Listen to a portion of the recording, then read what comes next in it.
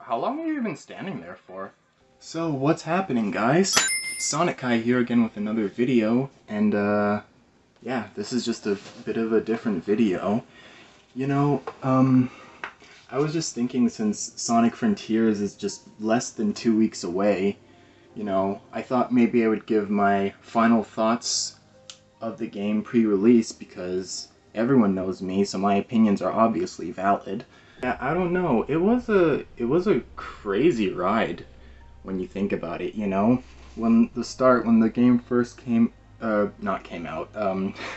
was shown off, like, at the IGN first, like, the gameplay was just so terrible. Nobody liked it. Everyone was making just stupid jokes about it.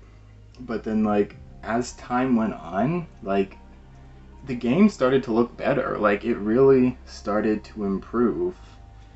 And I don't know, it's weird. It's like, I don't know, the marketing for this game has just been so weird. But honestly, with everything that's been shown, I think I can confidently say that I'm looking forward to this game. I don't know yet if it's gonna be like one of my favorite Sonic games ever, because, like, quite frankly, it's still too easy. Like, the game is still too easy. But with everything that we've seen now, like with the different combat, the puzzles that have been leaked,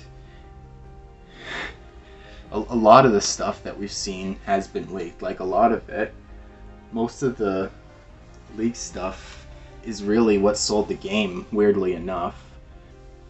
The thing about this game is that it does look like there is a lot of, like, passion put into it. And, like, that's kind of part of the thing that I like about Sonic games from the past, like early 2000s and everything. Even if the game was bad, if you could feel the passion in it, like, you can enjoy it. Like, this is why I like games like 06 or 06, because you can still feel that there was passion put into the game, even if the final product was less than ideal.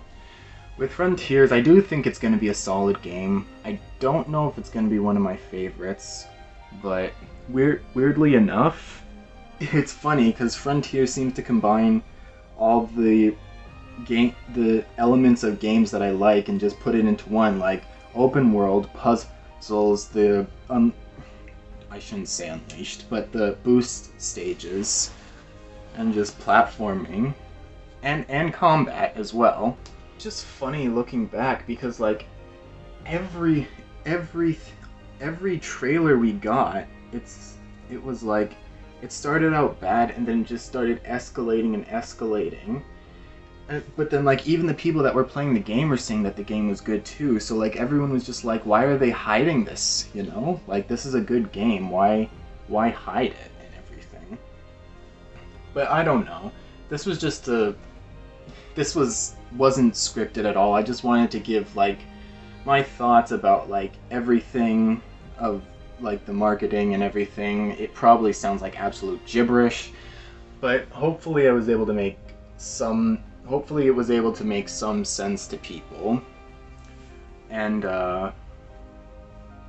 yeah, we're just gonna wait and see when the game comes out, and hopefully we'll have a good time. And yes, I will be playing the game on the channel, so be sure to stay around for that, and hopefully we have a good time. So see you in less than 2 weeks, I guess.